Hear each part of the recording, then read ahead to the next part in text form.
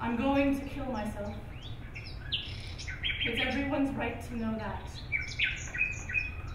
I am going to take a small blade, a sharp, dainty, but almost indefatigably sharp blade, and I am going to imprison it deep into my educated neck. I am going to spill blood all over this place. It will get into your faces. It will get into your throats. You're not going to find it beautiful or pleasant, and neither am I. For my money has disabused us of God, and when the blood drains from me, so too will my life, and I will end. You will be disgusted, or you will be enthralled.